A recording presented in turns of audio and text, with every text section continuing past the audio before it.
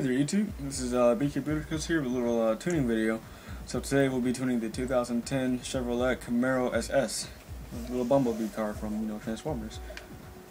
So, I guess we'll just call this a build or something, or your daily driver, or your daily car.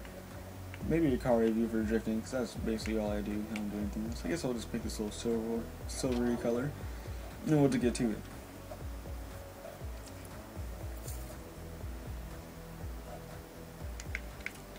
Alright, gonna go straight to upgrading. Everything decides to load, engine swap. I actually have been experimenting with the stock engine quite often, so I may just leave it in there. You never know. I don't really see difference between these two, so let's keep it at the single. We'll just check the horsepower, see how much horsepower you can make out of the stock Chevy engine, or for the Camaro. It doesn't look like you can get much out of it like you can with the Corvette engine, but I never really heard of this engine before, so I guess we'll just keep it the 800 horsepower. Yeah, 800 horsepower. So let's continue on by upgrading all the way. You can add the roll cage if you guys please, but I personally do not like the roll cage. It adds weight, and I hate having weight. Waste my biggest enemy. Drivetrain, just once again keep upgrading all the way. And then if you don't want to use drag tires, you don't have to. No one's forcing you. I prefer drag tires because they just seem balances the car a lot better than it does with the stock tires. Stock tires seem like it slides a little more than drag tires, so I'd rather just run with drag tires. Front tire whip to stabilize the car. Don't add any in the rear. That'll just basically make it where it this is gonna basically make it where it is now. Like for normal. There's nothing really you can add for the body kits wise, because you don't have one, so I guess I'll just leave it the way it is right now. No need to change any of that. Except, I always change the rims. I always like changing my rims. So there was this one pair of special rims I always put on all my cars, but I completely forgot the, what's it called? The name of it. I don't know where it is. It's like disappeared. And knowing me, I love deep dish rims. If I can put deep dish rims on my Lexus, I so would. I was gonna keep looking in. For some reason, I think this might be it. Bingo, here we are. And for some odd reason, my Lexus decided to all of a sudden start getting good gas mileage because I've been going this second week, and I'm only at half a tank, and it wasn't even filled up all the way. So I guess it's pretty good that it's not being all poopy like it was before then. Tuning options, just like always, PSI is still the same. I know this doesn't make any sense to put tire width in front of your car, but yet you max out the PSI to make it where you won't have any grip on the front. But for some reason, adding front tire width in the car just stabilizes it and makes it a lot better than just drifting with no tire width at all. And if you guys, I'm pretty sure once I keep doing this and keep making videos showing how I tune these cars, eventually people are just going to hate it, because in Forza 3 no one complained about this until people started doing it and they didn't understand how they did it. The only reason why it's hated, or they're just lazy to adapt. Now, for a lot of horsepower, usually you use long gears instead of short ones. If it's like a little bit of horsepower, use short. Once again, if you prefer positive camber, put all the way to the front. Narrow camber, same thing applies, all the way to the front, or maybe just put it at 1.5. That's what I do for negative camber. So, positive, and our base. This is my base setup. If I like it, then I'll just leave it the way it is. I'm gonna start basing my tunes a lot better than I did before. Now then, I have been testing something out. Don't follow this. Originally, just keep it right here. But for me, I'm trying to see something else. I'm trying to stiffen up my rear and then make my front soft. It's always worth a try to find something. You never know what you'll find. So you don't really have to follow what I'm doing here, except that if you watch my other videos, just try to balance them out a little bit. But always make your rear a little stiffer. For no reason why. I can't really give you a good explanation. No reason why I would prefer it that way, but that's just how I am. And braking always to the front because everyone loves brake drifters, right? Not really. So a little test track in Valley. I will be changing up the tracks pretty soon, so you can get a little more better results. Because right now it doesn't matter what kind of car I have. I'm testing out in the Valley because I've done it so many times that I can do it with a stock car, regardless of the tune. So pretty soon, in the next video, I'll be using Suzuki E-Circuit because I barely you know, I barely play on that track. So yeah, here we go. For some reason it sounds the same as the old engine. I don't know, I can't remember. Yeah, I haven't been using the stock engine quite often. And since I've been using the stock engine, I almost pulled a top 10 with the Toyota Terreno for Rivals the first time I tried it. But then I hit the wall and rage quit because I lost a lot of points. So I was pretty upset when that happened. You can see that 5th gear should be dead. So you may want to only use this car for like 4th gear until you get hit like a big, big corner. You can see the car's having a real big problem with the oversteer, having problems sticking. What I've noticed is with this, with these differential settings, is it feels like it adjusts the torque or the power that's going through the rear for some reason. So I always leave my deceleration low because I like using all my power. But sometimes if you want to have your car a little stabilized, put it at 70 and work from there, and then you'll feel the difference. Or you should. If you don't feel the difference, then something's wrong. But I usually feel the difference. But you can just take these. No, I'm just gonna leave that there. Never mind. You can just, if you guys want to, you could try them. But I'd rather you not. I keep in mind this car doesn't really have all the power that I usually drift with. It's only 100 horsepower off, so it shouldn't really be that big of a deal. Not to mention the lousy camber and all this stuff hasn't really been tuned yet. So I guess I'll just put that down here. And now we're gonna try it because it has oversteer, and I don't like to think it oversteer.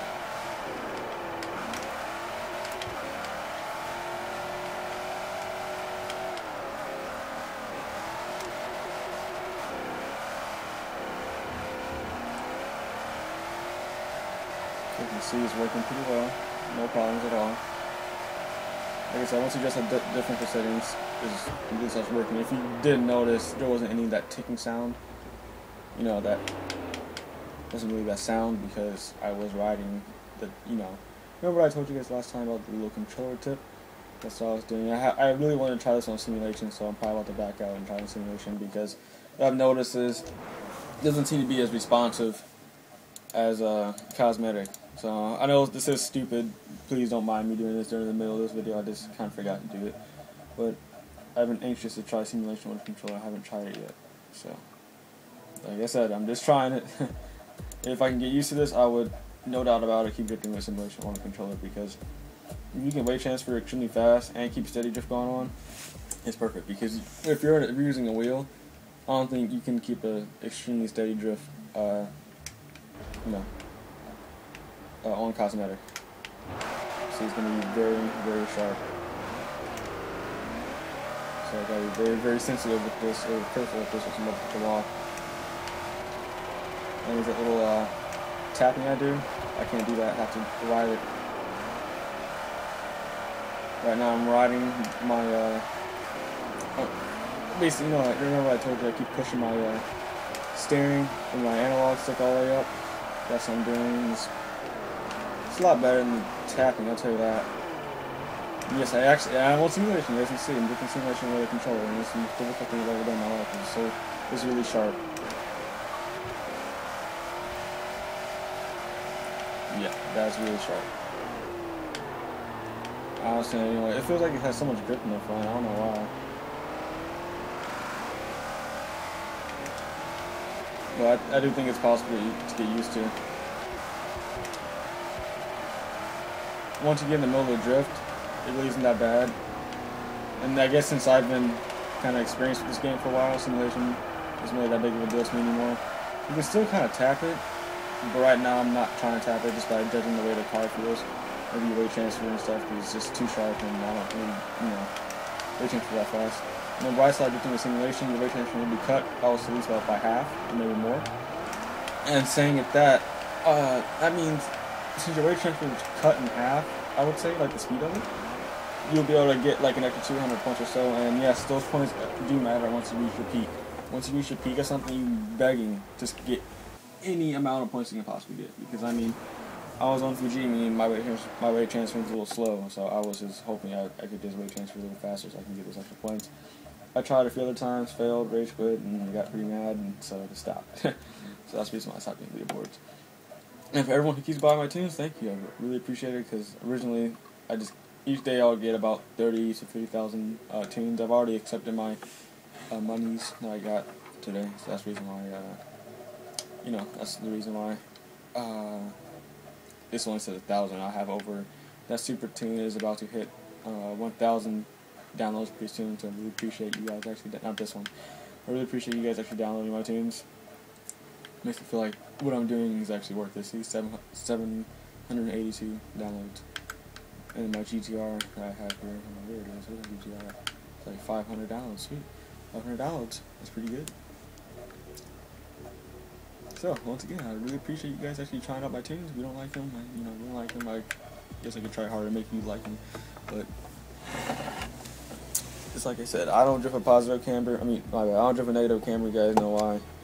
Because it's just, I hate following the crowd, I like being different. And now, I don't know a lot of people who drifts with the setup I do unless you were to download my tunes or copy the way I tune my car, obviously.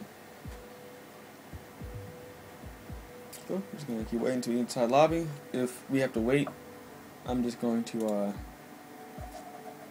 yeah, we're going to have to wait. Unplug my mic, I don't want to disturb anybody, and this J-Pone guy, I actually just left this lobby not too long ago. And the return of the race has started since there are a few people on lap 1. So I guess I will be splicing this video, so I'll stop it from right now, and I'll start back up later. Whenever that happens, I'll catch you guys, whenever I start back up, whenever the race is done. Alright, YouTube, and we're back. I originally just finished the commentary, but, like a little test with this car, but apparently I clicked picture and not record, so that was a waste of time. So, but either way, the other races were kind of ruined because we had a guy who decided to cross the line, and how I am now, if you cross, I'm just going to ram you regardless of what you say, unless you need to apologize when you cross. But if you do not, then I'm just going to pull on the car and ram the whole entire race to show you how I felt. And still finish the race. Might as well. I mean, it's either that or they're just going to quit. I don't kick him out, I'd rather give them a chance. And he's about to race again. I didn't bother kicking him out. And this Corvette is about to start racing, just letting you guys know. My car's angle locking for some reason. And I don't like my car angle locking without my consent. It should not be angle locking by itself, that's kind of bad. Overall, the car is pretty good. If it can angle lock, as a car, it should probably lower the rear PSI. I think it'll help out a bit, because right now it feels like it's up too high, and it feels a little bit uncontrollable. I have to keep feathering it. I like my cars like just gas it and just be like that. And not to mention my differential settings have not been adjusted. I never did bother that. I should have done that. But overall, it feels pretty steady. It feels like a great car. And what I was talking about earlier is I was talking about, I don't want to hit this guy, and he's kind of closing in my little line. But I was talking about the different tires and saying how drag tires, racing tires, sports, stock, all that does not affect the way you drift. It's just an excuse. I've already texted out with my friend Panda, I think a long time ago, and there was absolutely no difference whatsoever. So please stop giving that excuse saying, oh, I'm only doing bad with racing tires. That's not the reason why you're doing that. You're doing bad because you're not feeling it. The reason why. I mean, I had those days and I would mess up. I don't know why. I never blame on the car. I blame on the driver. Never the car. You see the stuff I drift. It's clearly not the car. It's always the driver. Unless the car's broken or something like that, then I can understand. You see, we have a little competition in here. He's pulling a 48,000. I'm pulling 50,000, which is my highest lap at all. About 9,000 points off. But that's only the Hennessy Venom. So, on the bright side, the car does feel pretty cool, but sadly I'm not going to be able to finish the race because we do have a guy racing. Is that guy I was ramming last race. I can understand why he would race, but I mean, I'm just going to ram even more. We're not going to be able to finish the race. I don't care if I don't finish when I'm ramming somebody. When I'm drifting, I do kind of care. As of right now, when I know you're doing it on purpose, I'm not going to get upset about it. When it's by accident, I will always get upset. But if you apologize, it's all cool. I love people who would rather apologize and just, keep driving on like nothing happened. Bro, and you got in the tofu car. You could have passed me if you ever watched the video. I really wouldn't mind. I'm going to let you pass. I know you're faster and I don't really know what you have going on. Here we go, bro. There. It's all you. But yeah. It feels great. I think we're going to do a little inside view here. Yes, I just switched camera views during the drift. I lost them on. You see my steering wheel. I'm doing pretty good with it, keeping all the counter straight. Well, I was. And yes, I actually am adjusting my wheel right now. And what I've noticed about cosmetic feels like it's just one way or the other. It's like a button. It's not pressure sensitive like simulation is. That's what I think I've been noticing. I mean, if it is, it's extremely slow. It's not as fast as simulation is. So that's why steering wheels, you know, that's basically the reason why it's made for steering wheels. You turn slow with it. But some people, you know, I can't really say that because there are some people who go pretty fast. This guy is, I don't know what he's doing. I can't see him because I can't drift like that. Whoops. If you were trying to figure out what I was doing, I was trying to use the right analog stick to control my camera view, and I'm not ready for that. But I've been drifting for such a long time. I think I should learn how to start controlling my cars like that. And also, I want to learn if I can drift in reverse view. I wonder if I can just do one track. It doesn't matter what kind of track. Nothing like test track or anything like that, but a track where I can just keep looking backwards like that and just take a corner and just keep drifting without a problem. That's what I'm hoping I can do. I don't know when. I'm not sure if that's even possible for me, but I just pulled a crap out of 45,000. So I got to drift the outside view next. I'll take a step in my game, so I'm not trying to lose. But if it finishes, it's not going to matter. I think I went too fast. I went too fast. I'm sliding off. No, I'm not sliding off. So now, the best part about having a fast car is that you wouldn't really slide off at that time, but you would have to go so much faster just to take that corner. Unlike me, I can just go slow as ever and just for miles. I don't people have to so fast. And then just check my phone, and yes, I am on record, thankfully. I thought I forgot to switch it from camera to what can you call it. So, and for everyone watching my videos, I hope you guys understand that my car is built for points. It's not built for tanning, because I don't like tanning in this game. I'm hoping to try it on GT5. Maybe we'll change my mind about it. Maybe. But by the looks of it, I think GT5 is basically like an anti-troll game. I don't think you can troll anyone in GT5. You can't really ram anybody unless it's like a soft ram. Whenever I've noticed, like at low speeds, you can touch them, but anything like over like 5 miles per hour in closing, like you just go right through them. That's one thing I like about it. As so far as the reviews I looked up, and I'm pretty sure there's game modes you can click like realistic drifting, or I think it's called not drifting. It's called like simulation racing. I don't really know too much about it, so I apologize if I'm wrong. But that's just about it. Sorry to get off topic, but this Camaro, it feels okay. It's not bad. I mean, I am using the stock mode to keep that in mind. More horsepower the better for point shifting. That's what I say. But horsepower doesn't really matter. It's all about the weight of the car as well. I can drift that Datsun's a C-Class, and you guys seen me scores all pulling with that C-Class. I was pulling the scores you see in average Joe in this game. Well, not even average. Actually, especially when you're beating people with the C-Class. I went too slow, as you guys can see, so I kind of messed it up. So, I would say take the differential, put it to 25 to 35% for deceleration, and keep the acceleration at 100% because I can feel that my car is a little weak on weight transferring and flowing through the corners. So, what it does is, I would say that it lowers the torque or the power that goes to the rear, or that goes to the wheels of your car. That's just by my experience. That's just what I'm guessing. Because whenever I tinker with that, I usually feel a massive difference sometimes. So I think that may be the reason why it is behaving in such ways. And thankfully, this guy learned his lesson. He didn't race his time. Now he finally stopped. So hopefully now we're all good.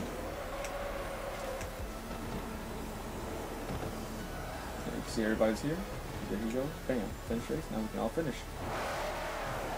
Well, I hope you guys enjoyed my little review. This car is pretty good. I actually like it. I always want to make. I've been waiting a while to make it because I didn't want to make another video. I didn't want to make 2 videos in one day or whatever. So I decided to wait a little bit.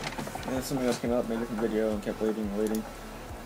But overall, this car is an okay. It's an okay car. It's not bad for a stock engine. You guys know I don't drift a lot of horsepower. I mean, you guys know I'm not used to drifting with a lot of horsepower, but I just prefer the last engine is not necessarily going to be the best one. because I've kind of proved myself wrong with the Mazda Miata. I figured out that if I would use the stock engine, I would have gained an extra 100 pounds of torque and only lost 30 horsepower from the racing engine. So that extra 100 pounds of torque took a big, it was a big step, big difference, and it really helped me out with the drifting, because the car would just die out. So hope you guys enjoyed the video. If this helped you out with learning how to tune or whatever, then please tell so, or post in a comment if you guys want a special car tune, and I'll make a video. I'm not sure when. I'll probably do it tomorrow, maybe a video a day about this. And once again, make sure you guys like that one video of that tandeming thing. 15 likes, and then I'll make the Forza Horizon Cops and Roberts video. I've actually figured out a way to do it. This is gonna be really corny, so I'm hoping you guys can understand it. So that guy is squeaking. I don't know why. But catch you guys later. Subscribe, rate, comment. And once again, if you guys would like any cars tuned, let me know.